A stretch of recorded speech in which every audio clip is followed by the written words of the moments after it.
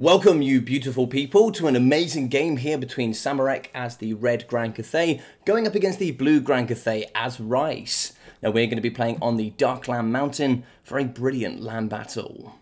We're going to be having two very different builds here coming from both sides. One's going to be certainly more of a push and the other more of a hold. But we are going to have squadrons here coming from the blue and Rice. We are going to have the double Jade Warriors on the left, backed up by the double Jade Warrior Shield Crossbows, and then one of the Wuxing War Compass. So the bad boy here today is of course going to have the Nexus of Element Winds, as well as bringing the Mastery of Element Winds here to the battlefield, and the double spells of the Comet and the Lightning.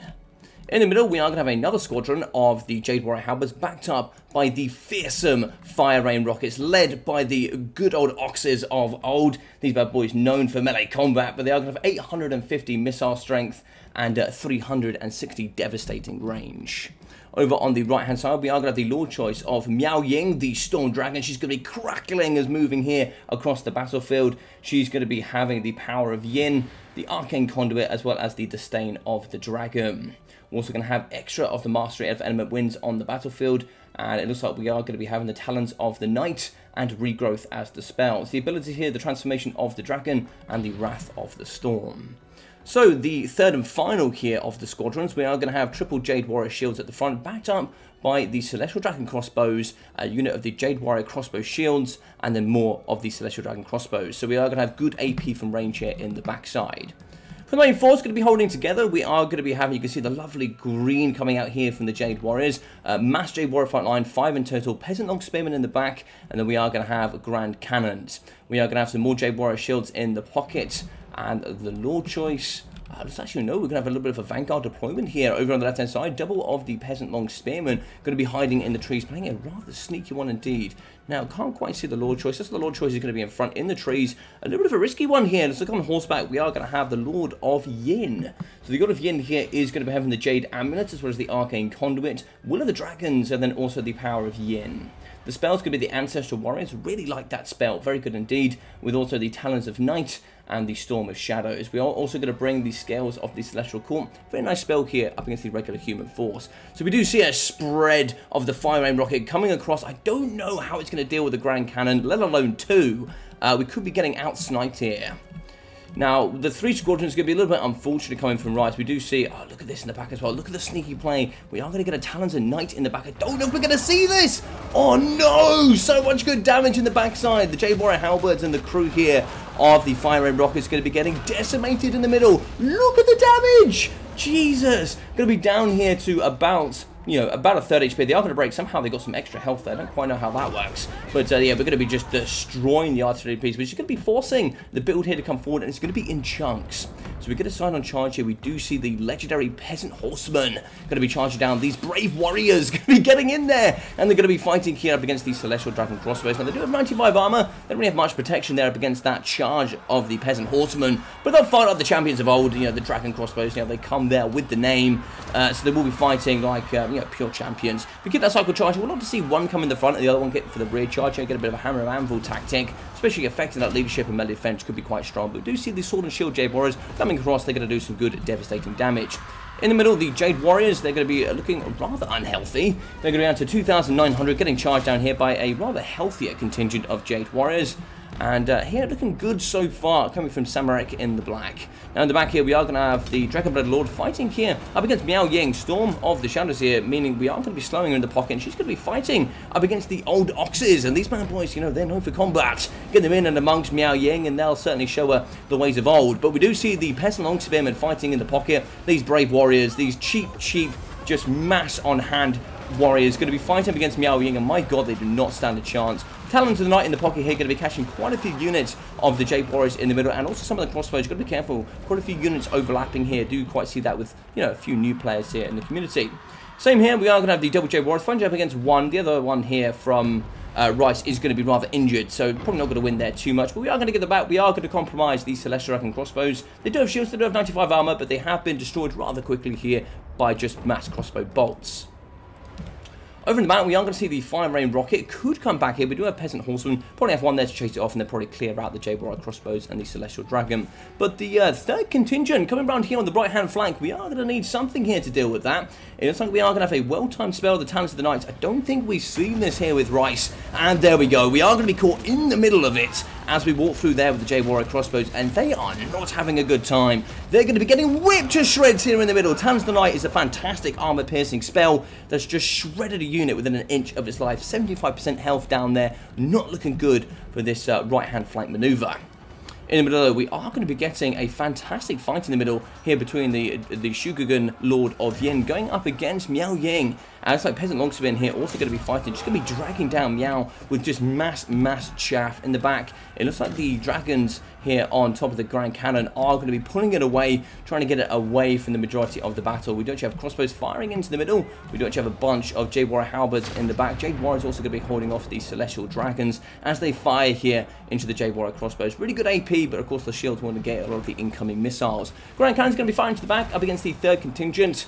And it looks like here they're going to be doing some pretty damn good damage. We do get a summon here of the Ancestral Warriors. They're going to be crackling as they are going to be the blessed storm of old as they do charge here headlong with armor piercing up against the Jade Warrior shields. The crossbows here sadly just don't have the melee prowess here to deal with the legendary characters that come with magic, anti-large and armor piercing. Also, they have 75% physical resistance, which, you know, the Jade Warrior crossbows only have physical resistance, so it's not looking good there for them. Really good summon, good push out there of the ranged tools coming from Samarek. Really, really nice work. We do shatter the Celestial Dragon crossbows in the back, and also the Jade Warrior crossbows. Break the Fire Rain Rocket for the second time. Really good clear up of the back here with the Fast Peasant Horseman. 90 speed, really cheap just to clear up the backside. It's just excellent work there coming from the fantastic Landbattle player.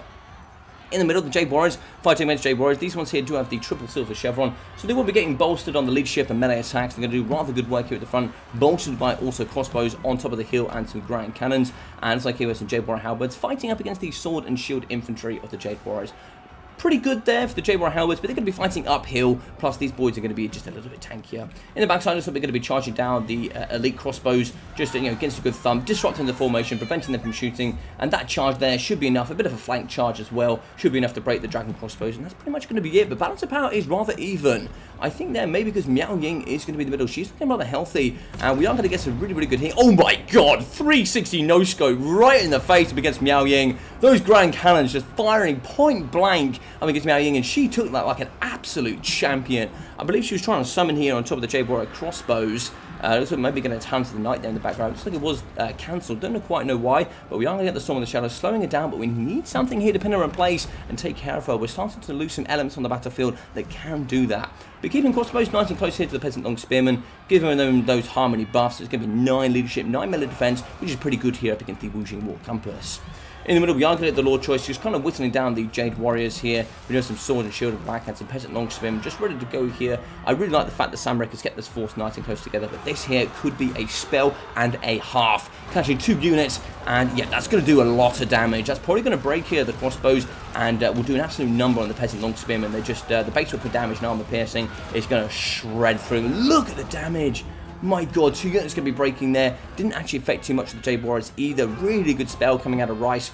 Really putting this game back to even. So balance power is even. Getting in the back here, compromising the Grand Cannon leadership is really low, despite being incredibly healthy. Really need to get something in the back here to really help. Maybe get some mass of the cavalry. I know they're cleaning up the backside, but maybe just pinning in Miao Ying could be the way forward here to get the Grand Cannons back online. Grand Cannon crew is going to be running away. We do have Peasant Long Spearman in the backside. Really want to get some of these crossbows firing into Miao Ying. That's going to be the main way to take her down. Now, she does have missile resistance and then also spell resistance. But we are going to be having the Storm of the Shadows there to slow her down. That's probably the best way. Slow her down, just kind of ignore her and deal with the rest of the force, and then try and see if you can bring her down at the end. Jade Warrior crossbows with the shields, they're going to be just shooting in. Actually, just get the Lord Choice, charge them in, compromise them, and just prevent them from shooting. But we are going to be taking down quite a few elements of the build. 7 minutes into the game. Get a bit of a macro look here on the battlefield. Most of the battling going to be happening on the right-hand side. Quite a few units breaking on the periphery. We do see Peasant Horsemen. They can chase off some of the Jade Warriors. Make sure they shatter and do some good work there in the backside. Halberds here, they have managed to pull down a lot of the Jade Warriors with them, but they are going to be losing in combat. And we can see here the Jade Warriors with the triple silver chevron going to be doing quite well. Jade Warrior crossbows with shields, they're going to be running out of ammunition, so they're going to fight in hand-to-hand combat. And we are actually going to get the Wuxing War Compass coming across. I don't know how many of those spells we're going to be having left it's like 0 and 0. So it's just going to be the Oxes on the front fighting with 160 weapon strength, which is you know, absolutely absurd when you really think about it. The peasant horsemen here are going to be charging and finishing off the halberd. So really, really nice stuff there on the backside. Shattering with the Jade Warriors. Looks like at the back there, so we had some more of these Celestial Dragon crossbows, but they're going to be -7 leadership, only 170 HP. But we do get a return here in the Fire Rain Rocket. There is one, it looks like one Fire Rain Rocket is going to be online. Now, could this be an absolute play? Potentially. It looks like it's going to be some good spotting there coming from Rice. We get that back online. Maybe, just maybe, we can turn around this fight. Balance of Power looks like it's actually going to be pulling here into Rice's favour. It's a really, really close game, but we are going to be clearing up the backside. I don't think I agree with Balance of Power here. Now, the Lord of Yin is going to be looking pretty low. 3,200 HP, not looking great. We do see Miao Ying. Don't know what sort of healing we've got left for her. I don't know where we can find... But she's going to be up to 535 kills. That is absolute absurdity there from the Lord Choice. She might single-handedly carry this game, I'm really not too sure. But we do see here Peasant Long Spearmen and Jade Warrior Crossbows. They are going to get pushed off the edge of the map. Really good stuff there coming out of Rice. And, you know, we're going to be 8.5 minutes into the game so far. And both players really utilising every tool in their toolbox. We are going to see Jade Warrior Crossbows returning. Really want to keep this close by. Even if they don't have ammunition, they are actually going to be giving the bolster there to the Harmony. So we are going to be getting, you know, you can see +6/+6 there, which is really quite handy over time. Plus, if you have the Lord Choice, you are going to get a Harmony Amplifier, which is going to be 50%. So that will actually, you know, go up to 9.9, which actually makes a huge difference. Peasant Horsemen, they're going to be charged around the back. I don't know if there's still bug or not, if we can actually... Oh, no, there's a few Peasant Horsemen caught here on the artillery piece. I don't know if it's still buggy, if maybe we can't get the Fire Rain Rocket crew back on the artillery piece. I don't know if that's still a thing. Maybe you guys can leave a comment down below. Looks like we do shatter there with the Fire Rain Rocket. Really good stuff. So that's going to be the third break, the final break. So they will shatter here off the edge of the battlefield. It looks like the Wuxing War Compass has seen the end of its days, and it looks like it's pretty much going to be Miao Ying versus the world. I don't think there's going to be anything left here online. We do shatter there with the Jade Warriors. Jade Warrior Crossbow is going to be falling, and in the backside there, some more Jade Warriors. They haven't shattered, but -6 leadership, and we are going to be having 240 HP. Lord Choice is going to be getting in and around, probably chase off the Wuxing War Compass there. We're going to slow it down, and yeah, just get the Lord Choice in there. Mass weapon strength to finish it off rather quickly. So Miao Ying is going to be coming back. Wouldn't mind seeing her in dragon form. Getting some of that terror on the battlefield up against all these cheap units is rather handy. Of course, if you do kill the Lord Choice as well, -16 leadership does go a long way. So we've got a bit of a skip on here. We do see the Peasant Horsemen kind of clearing up in the backside. Really quite like that. Just getting as many kills as possible. Just, you know, wiping quite a few units off the battlefield. Really affecting balance of power. And still, the game really fancies Miao Ying here to take the victory. So it looks like we're going to be sending certain units in. We are going to have the Peasant Long Spearmen. Want to keep some of the Jade Warriors nice and close, but not too close. They're going to break. Miao Ying, it looks like we are going to get the Storm of the Shadows there on top of her, which is also going to get a reduction on armor. Peasant Long Spearmen going to suffer here. Miao Ying is going to be infantry side. It's going to be cycle charging with the Dragon-Blooded Lord, but really don't want to take too much damage there with the Dragon-Blooded Lord. So we're getting a nice good look in here. We are going to be... Oh, look at that crackle of lightning, but she comes in with a 360 punch to the face, and look at this. This is going to be... you know, some sort of, you know, all sorts of elements of winds here fighting. You're going to be seeing some earth, some air, some fire bending, all sorts of glorious combat here in the middle with the Golden Horse, but really do not want to lose the Lord Choice here in the middle. She's going to be fighting. Oh my God, this is absolutely fantastic. We do get out the Lord Choice. We do see just Peasant Spearmen flying everywhere, which is really quite unfortunate, but she's going to be down here to 7,090. The Lord Choice getting a downhill cycle charge. Sadly wasn't, unfortunately, connecting there, but immune to psychology plus 24 minute attack is going to be huge there for Miao Ying. So we do get out nice stuff there for the Lord Choice. Miao Ying can chase. That is within the rules. We definitely get a few more units coming forward. We don't actually have any ammunition left. But it looks like we are going to be taking our time here to take down the Lord Choice. Now, we will do chip damage every time. We are going to cycle charge. We'll be careful that we don't get trapped amongst our own troops and take too much unnecessary damage. Oh, the Ancestral Warriors! And there we go. Miao Ying goes into Storm form, and looks like it's going to be like just coming around the battlefield. So really, really good. We're going to use the Dragon form here to get away from the summon of the Ancestral Warriors. It was really nicely timed, but it looks like here the Dragon is going to get away. We are going to get a slow there for the Dragon. It is going to be fighting on the floor. I don't know if this counts as flying or not, because of course it's going to be the only unit left on the battlefield. It looks like over here we are going to have some units on. When they go off, maybe, just maybe, it might affect on army losses here. I don't know if Miao Ying does count as flying here, because of course technically she can get away from combat. Now, we do see the orange crackles here going on the top, which means that the summon is going to be desummoning here. It's not going to live much longer. It's going to try and get in as quickly as possible to fight up against Miao Ying, but it needs to run away just as quickly as possible. Don't get involved here with the Ancestral Warriors. We are going to have magic damage, which will circumvent... it's actually no physical resistance. I thought Miao Ying had physical resistance. Turns out she doesn't. But what Miao Ying needs to do here is maybe try... And there we go. Units on the ground. So she doesn't count as a ground unit, which is quite interesting. So she will be taking leadership penalties here. So she's going to be at 94. I don't know if actually fighting in combat on the floor counts. It looks like it is going to be counting, or it is maybe ticking down here. Yeah, it needs to land. So she's probably pretty soon going to have to transform back into human form. Yeah, what's this going to be? This is going to be a slow as it tries to catch up against the Grand Cannon Cruise. Balance of power is spot on even. This game has been a really tight one. She's going to be fighting in the middle. It's just going to get really close here on the leadership. She's going to be down to... No, looks like she's going to be fine, but again, attack to the rear, negative 14. Negative 7 there as well for damage sustained.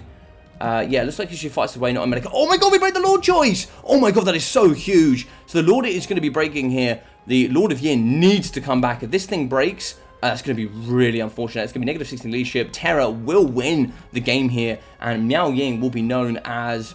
the Lord of All. The Lord of All would have single-handedly won the game here. Just cycle charging through, causing that terror. I'm really surprised that army losses haven't been kicked through here from flying. But it's what the Lord Choice is going to return, and maybe, just maybe, we can get the chip damage. 4,500 is an incredibly close game here. The Lord shatters! No, that is so unfortunate. I don't know why that happened. The Lord Choice, why did it shatter? Shugan, let's have a look. So it's got 4 leadership. Damage sustained, negative 74, negative 1. But it's inspired. I don't know. I don't know why that shattered. I have no idea. That's really unfortunate. But it looks like the Lord Choice here is going to be just pushing through the units. You want to keep some here on the periphery. We are going to see there some harmony buffs. So we are going to get leadership buffs. The balance of power is really, really favouring here Miao Ying, the Storm Dragon. But she's going to be going down pretty low here. Let's get a look at her. 2,700. It's not looking fantastic. It's going to be 2,400, but we are going to be breaking, and that's going to be army losses. GG's, and well played to Rice with a fantastic game here with Miao Ying, the Storm Dragon. Dear God, ladies and gentlemen, you couldn't ask for a closer mirror match between both of these fantastic players, really coming through the ranks here. And the Lord of Yin, what a performance. 60 kills, 2,450 damage value. You must say, well and truly outperforming itself. 850, 800 there for the Grand Cannons, with 700, 1,100 there for the Jade Warrior Crossbows, 440 and 670. So the triple chevron there on the silver chevron for the Sword and Shield Jade Warriors, 28, 120, 150 with 500 and 600 there. So very good stuff with 500 and 860 for the Peasant Horseman. Really, really good value. 408, 540, 115, 83 and 130 there for the Peasant Long Spearman.